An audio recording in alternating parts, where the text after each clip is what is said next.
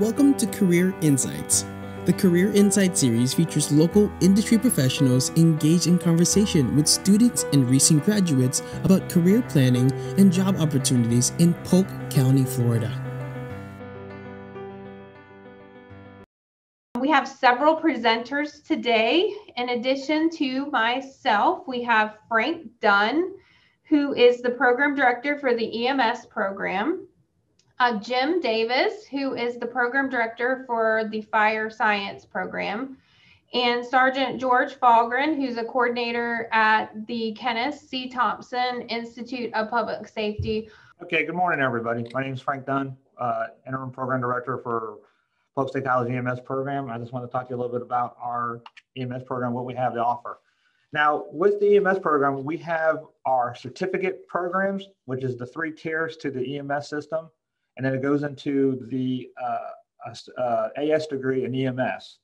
So our first class that we have is emergency medical responder. It goes into emergency medical technician, and you have to have EMR completed before you can go into emergency medical technician. After that course is completed, and we'll go into each of these courses here in just a second. The next course you have is paramedic. Now, once that's done, you basically have done all of your core courses for your AS degree. So once those 3 tier levels are done, you go to your general education courses, which is your social science, English, math, and those classes. You'll graduate with a EMS degree. So once you get the main portion of it is the 3 levels of EMS that you have to do anyways if you wish to become a paramedic and work in the EMS field. So with our EMR course, it's 1 semester long. There's no prerequisites.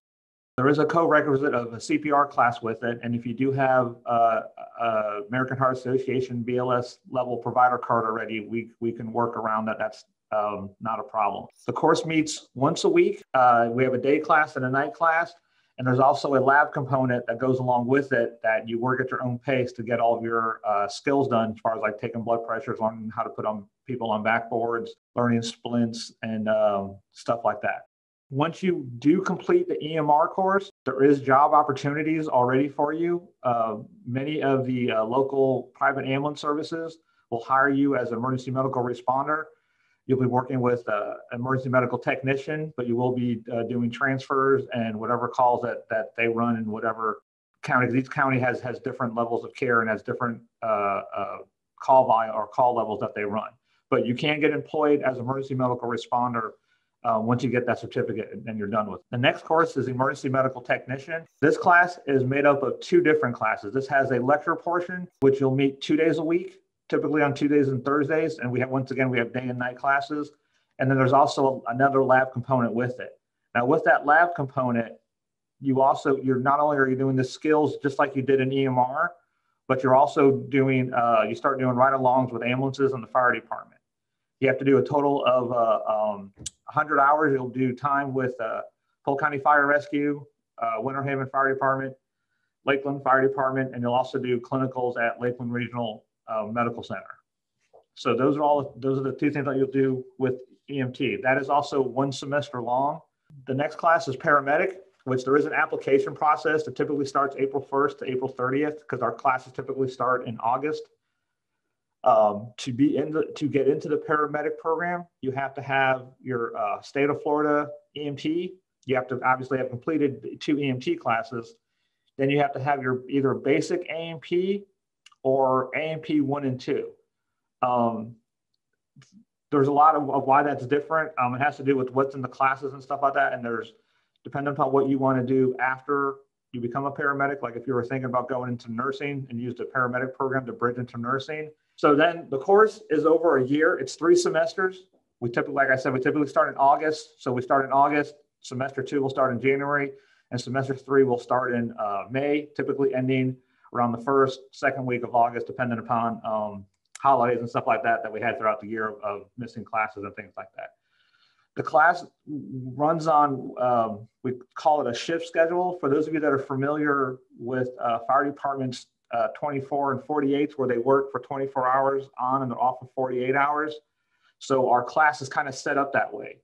So it goes every 3rd day, except on weekends. So like one class you may go on Mondays and Thursdays, The next week you'll go Tuesday and Friday, and then the following week you'll go Wednesday, and then the week after that you'll start back on Tuesday and Thursday again. So it's not a traditional class schedule like our other two programs are.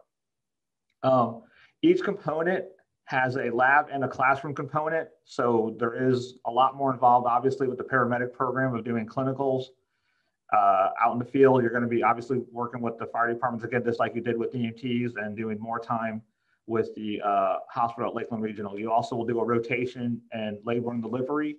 You also do a rotation in the trauma critical care unit up at Lakeland Regional.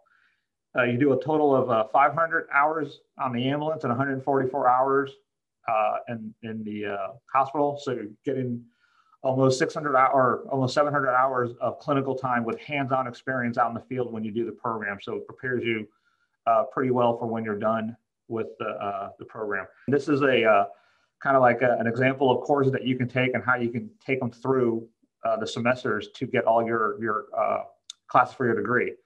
So it has like your first semester, you can take emergency medical responder, you can take your basic A&P, and you can take your general psychology and college composition, because EMR of all the courses, they don't take up a lot of class time. There is obviously study time and lab time, but there is enough time to do those other classes with it.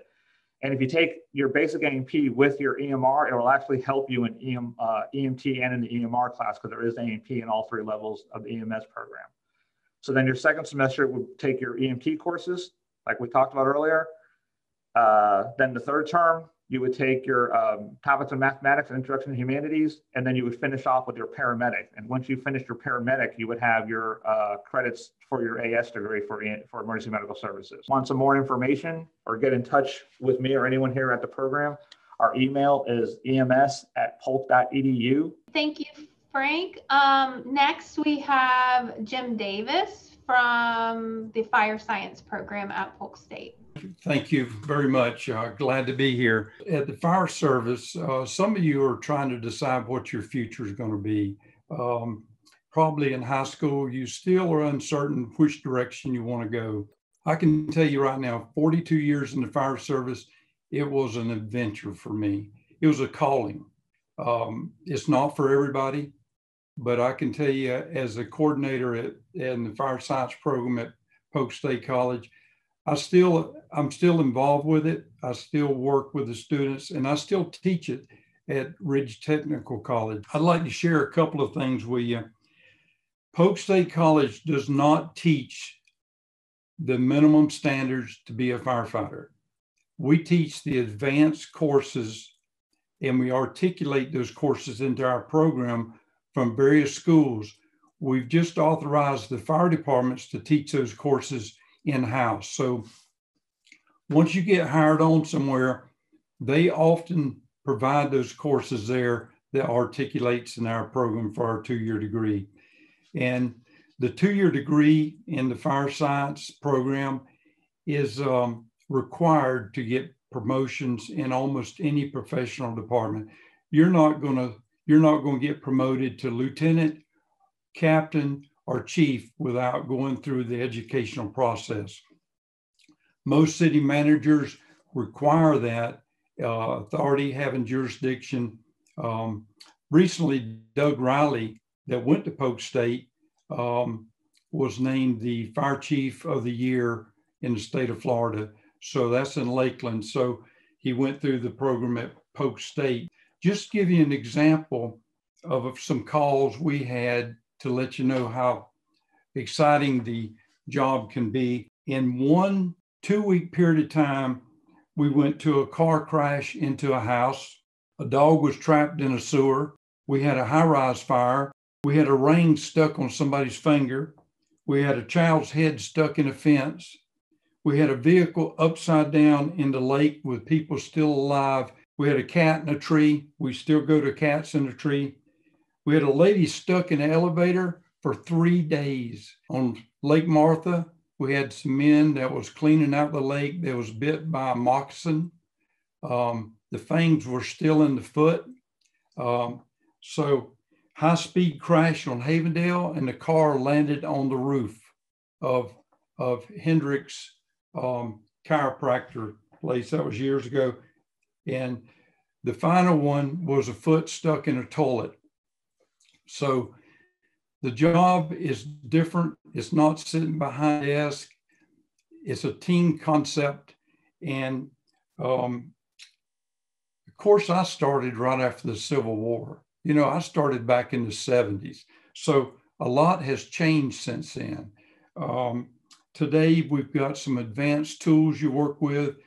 The safety features are there. In the United States, there's 1.5 million firefighters.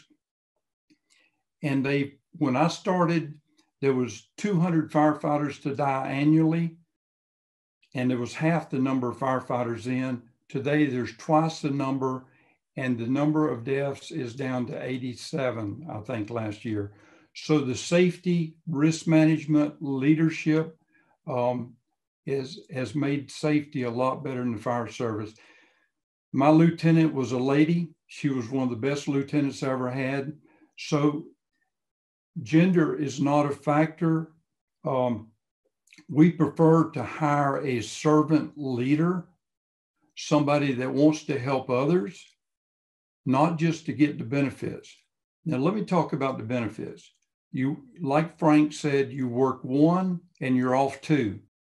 So basically you're working 10 days a month. The average salary is $43,000 in the state of Florida. If you go to Boca Raton, you start off at $63,000 and you work 1 day and you're off 3. So you only work 6 days a month. That gives you plenty of time to fish.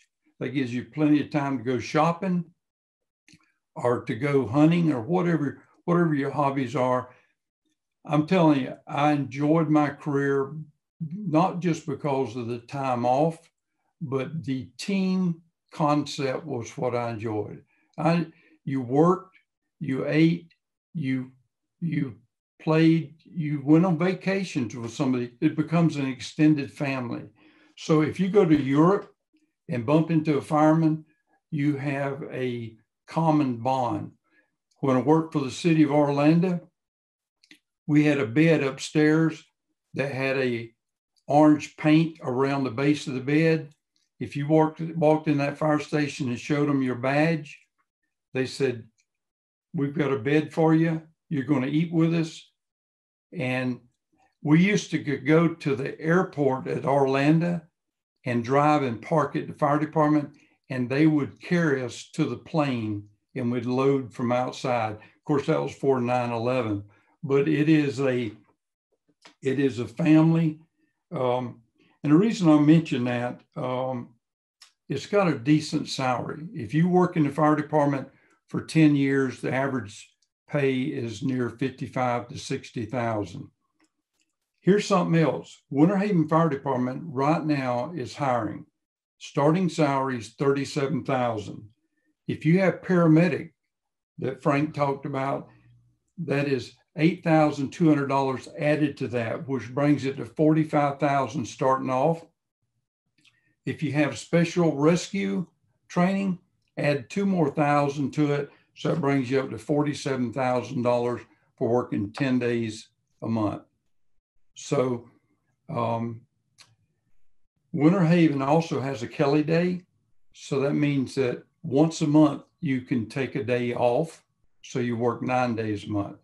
If you're in physically good shape and pass a test they offer, you get 2 more days off a year. You get 5 vacation days off a year. So the benefits is a lot better. Now, I will say this, the volume of calls have increased. The first day off, you almost need that to rest because you're running anywhere from 15 to 25 calls a shift. What do you need to be a firefighter? Now, let me tell you right now, if you do social media, you better watch what you post. You better watch what you comment on. Those things will haunt you. Also, your driver's license. You better not get too many tickets because even if the fire chief wants to hire you, human resource will say you're a liability. They will not hire you. So drinking and driving or doing drugs, you're not going to get in. If you got a felony, If you got a police record, you're not going to get in. So they will screen you based on those things, and it will haunt you where you can never get in. Now, you will have to have your GED or high school diploma to get hired, go through the basic training. You can't smoke for 1 year prior to going through that basic training. The basic training is 500 hours. It is 4 days a week. Like I said, we don't teach that at Polk State. That's taught in 40 different schools throughout the state. We have an award-winning school for minimum standards at Ridge on Lucerne Park Road in Winter Haven. And you go 12 weeks, 4 days a week, 7 to 5. And you have a state test and a written state test you have to pass. No fire department will hire you, pretty much no department will hire you unless you got your EMT and your basic minimum standards I just mentioned that Ridge offers. So once you take that, we're talking about like 700 hours total of training. You're going to end up making more than, unfortunately, you're going to make more than school teachers. Now, let me talk about the retirement. You work with us in Winter Haven or other departments, you basically work 25 years and you'll walk out with almost your entire salary for the rest of your life. School teachers have to work 30 years, and at age 62, I think it is, they get half of their salary, I think is the way it is. So the fire service has something to offer, from pensions. We got working 10 days a month. Salary has come up. So it's certainly something to consider. I would love to have you to come through our program at Polk State College. You can go ahead and get started, take the general eds. You can go either through the paramedic EMS side or the fire science and get your 2-year degree. Either one, the fire departments will honor in a promotional process. Let me say this, there's 12 of those technical courses you got to have for Polk State to articulate that into us. Those 12 courses can be taken virtually anywhere. We don't offer them at Polk State. I'm a part of helping articulate that into our system. You have basically your general ed and you articulate 12 courses. Those courses are 45-hour courses, and those courses are like company officer leadership, tactics, arson investigation, building construction, and it goes through an advanced series of courses to prepare you for officership leadership. And those courses are very valuable. You will not get promoted in a fire department unless you go through those courses. So if there's anything I've left out and you think of, you'd like to ask me, if ever you need help on this, you can contact me through the webpage on the Fire Science Technology at Polk State College, or you can call Ridge Technical College, Lucerne Park Road. They'll be able to help you a little bit further, but what a great career. Like I said, it's not for everybody. Remember this though, minimum standards, when you go through it, is a confidence builder. If somebody else can do it, you can do it also. There's 4 fears you got to overcome: the fear of heights, the fear of heat, the fear of claustrophobic, and also the fear of running 3 to 4 miles. So they have a physical ed portion also that you've got to get through. It's quasi-military, so if you don't like to follow instructions, it may not be something for you.